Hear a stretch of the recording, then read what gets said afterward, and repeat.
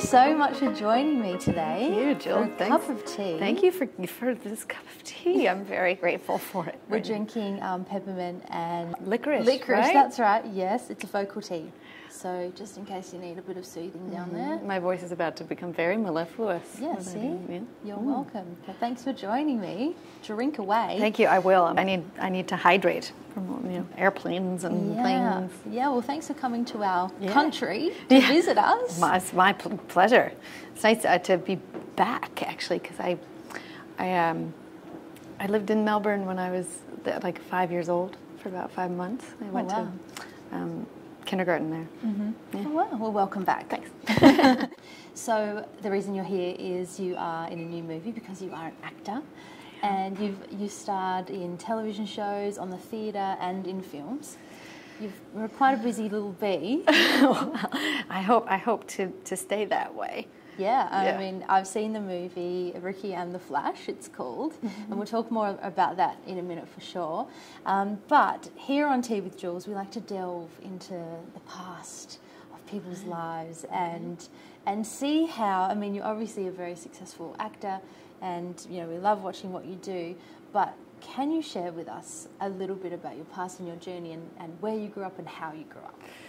Sure. I grew up primarily in the countryside, about 2.5 hours north of New York City. So East Coast, New England.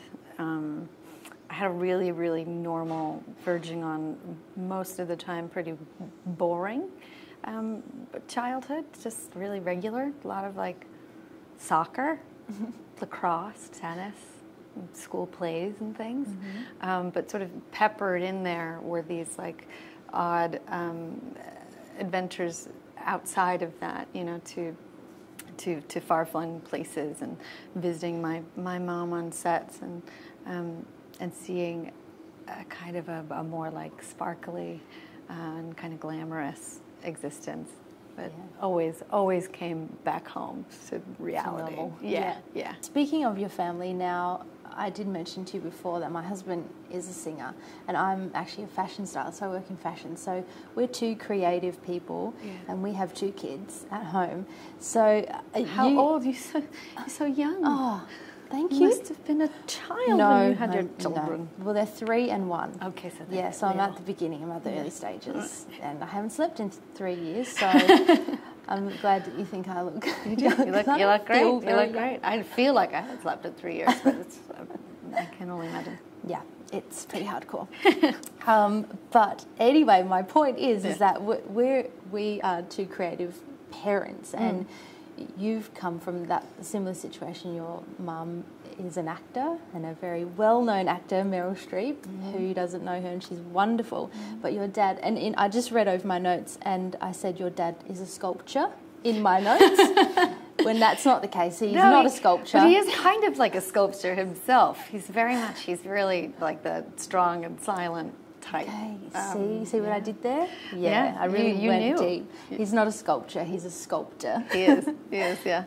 So two very creative parents, and when growing up, you go to school, you said you had a bit of a normal existence. Do you think your parents did that on purpose to make you feel like it was normal for you guys growing up? Both, really. I think that, and I'm really grateful to them now in hindsight, that was always really a priority, that we were taught and raised not to put any kind of a premium on fame or anything sort of more superficial. They wanted us to run around and get dirty, and I just remember I spent so much time in the woods, and not like Hollywood. Yeah. And I think I'm pretty well adjusted as a result. But of course, I was. It was always sort of a surprise, and still remains like a surprise, because it's just my mom, and I only really see how the magnitude of her success and fame as it's reflected in other people. So when she would come to and still when she comes to plays or something that I'm in, I see everybody else around me kind of get very buzzy and very nervous, and I'm like, oh right, this is different. Yeah, I mean that I think as a child too, I often think about that with my own kids. You know, when we're out or whatever, and people come and say hi to my husband, or I have a photo. When they're too young to realise that that's kind of going on, and I often think, at what point are they going to understand that? Same for you. Was there a point where you thought, okay, who is this woman? She's just my mom. Right. No, there was like, I mean, when I was really young, I just thought it was awesome because we got to skip all the lines at Disneyland. That's a bonus. Which was really, they are long. Yeah, that was pretty awesome. But then I think it's like as kids get older and they kind of learn how to, as I'm sure your kids will, because you're clearly a nice person, they figure out how to empathize, you know, more and more and more. And so for me, it was, I started feeling for my mom in those situations and getting kind of defensive of her and protective of her. And I still do to a degree. So there's a bit of like, I kind of would, you know, big, tough, like, you know, 6-year-old me kind of like stand up as her like bodyguard, you know. And, well, that's so sweet. I'm sure she appreciated that. I don't know. I'm sure she appreciates it now that you're bigger and tougher. Yeah. It's yeah. And so at some point you in life would have decided that being an actor is what you wanted, although you were only 20 months old when you were in your first movie, is that right? Yeah, but I don't remember it. No. So I don't think that it really counts.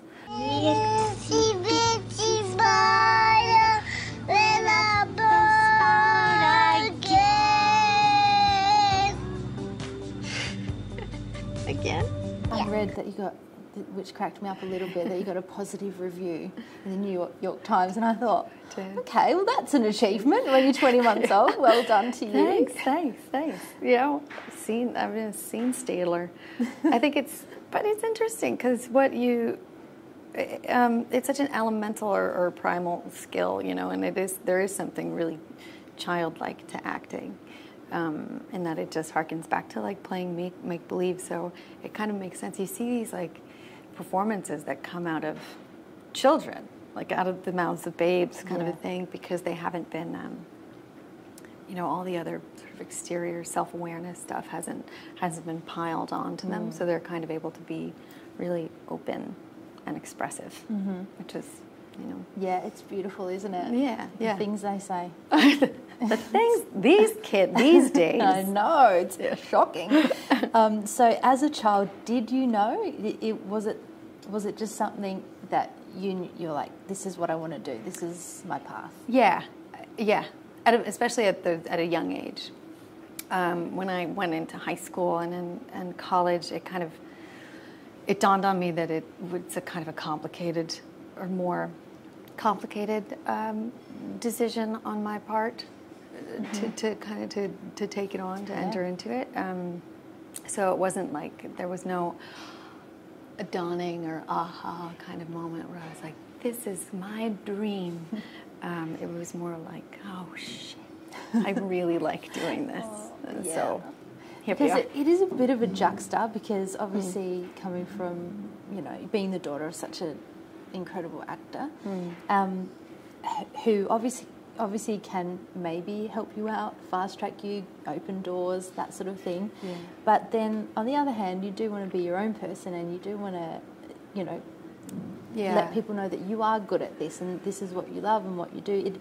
But I think finding that balance of using both and obviously being amazing at what you do, but you are the daughter of Meryl, so it's, you know, I can't. It's certainly it's open doors in some ways. You know, she has not herself opened any doors or made any phone calls on my behalf until, I guess, this. that came from her. You know, her desire to do this with me.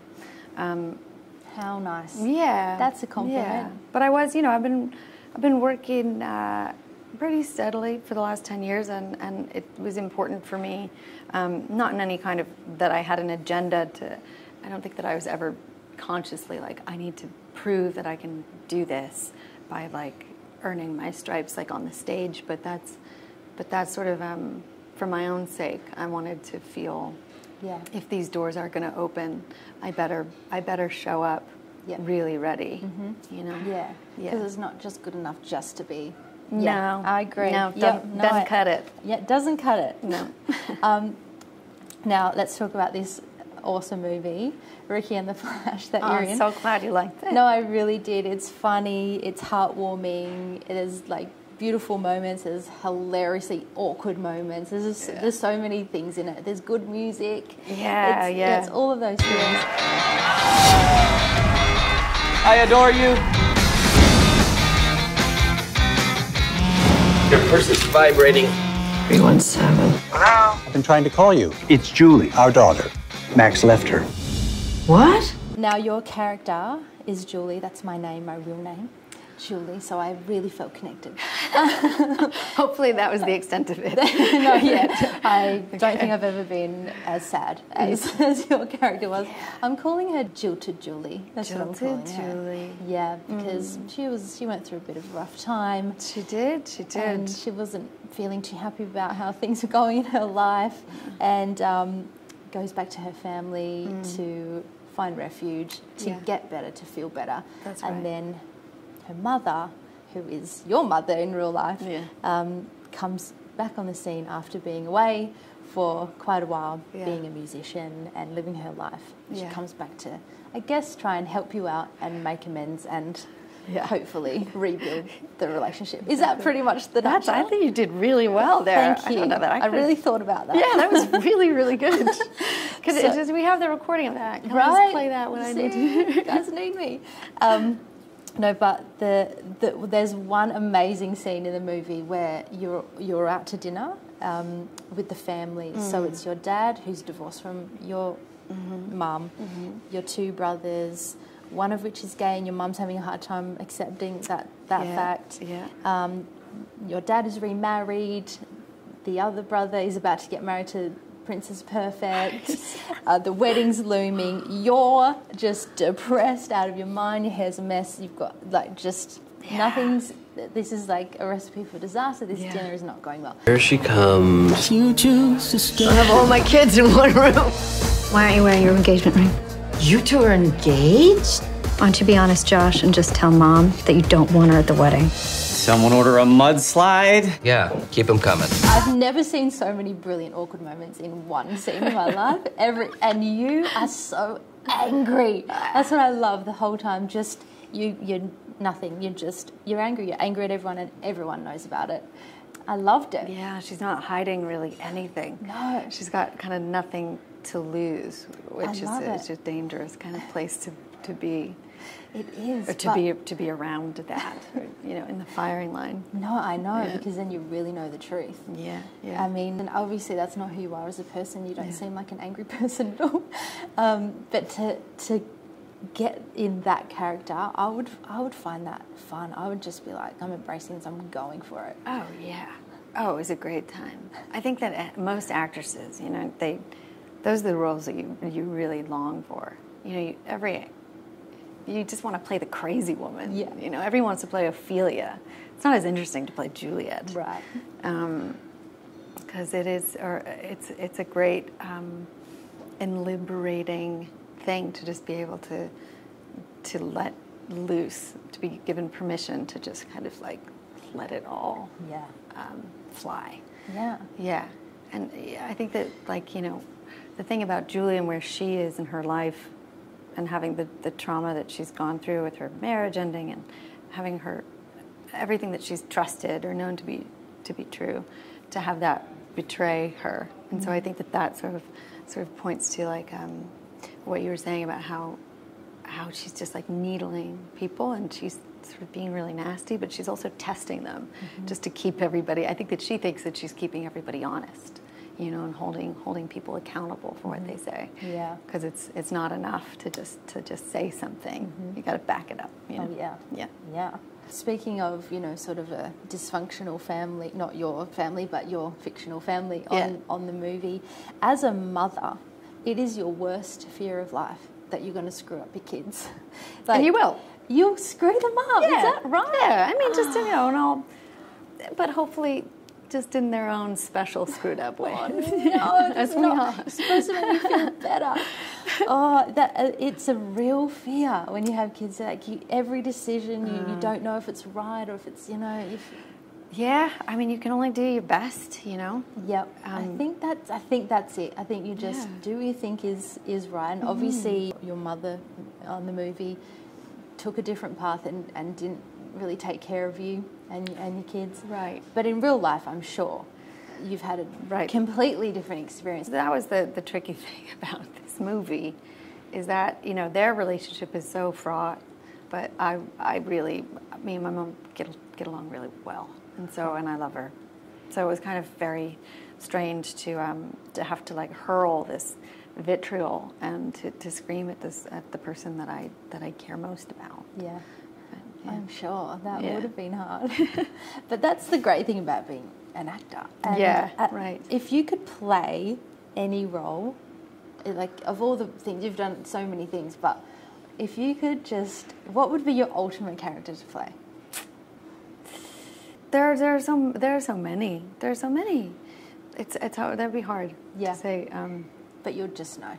You'll just think, yep. Anna Christie is the one that I'm kind of fixated on right now. Yeah. Sure. Yeah. All right. Well, I hope you get to do that. Yeah, me too. I'd like to see it. Thanks. And now, because I am married to a muso, let's talk about the music in the movie. It's such a pivotal part of the movie. It's sort of based around your fictional mother and her singing career, and if it did or did not take off one record I think she made. That's right. And just the awesome musicians in that band. It was so real. Can I just say that being married to a muso, it is a world. It is like like there was one scene where they're going to sleep and she's reading her book and he's in bed with her boyfriend with the guitar, and I was like, that's it. That's real. That is real. I've been to going to bed with guitars for a long time now. Yeah, that's not bad. It's pretty nice. I wouldn't mind some dudes just strumming, you know, on the pillow next to me. But what's bad is the drum machines. That's not great.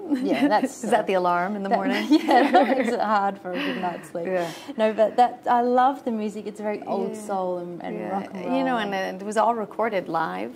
So, you know, it's really playing and it's happening in real time, which was extraordinary and so unique, I think, to this film, because it's Jonathan Demme. Clearly, he has a lot of history with music, movies, and concert films, and you know, he did the Talking Heads documentary, and so this movie is itself it is a bit of a concert film because it's not like you get just snippets of, you know, pre-recorded stuff. You see the whole song. So that was live. That was live. Yeah. Oh wow. So my mom really learned, you know, how to play rhythm guitar. Amazing. Yeah. And you're right, the band those musicians are incredible. Yeah. Rick Rosas, who sadly passed away right after we finished filming, he was Neil Young's bassist and bass guitar player, and Bernie Worrell was a member of P-Funk and the Talking Heads. Yeah. Anyway, legit musos. Yeah, and Rick Springfield. Yeah, I mean, an Aussie. Yeah, we love him. Yeah, I had everything, that movie. I'm a true fan, and true fan of you. Thank you. True fan of your mama too. She's awesome. Yeah, she's pretty good. Yeah, she's alright. She's done a few things here and there, you know. Promising young actress, I think. No, but thank you so much for joining me today. Thank you. Cheers. Yeah, cheers to you. Thank you so much for joining me. It's been lovely to meet you. You too. This is very civilized. It's nice. Yeah.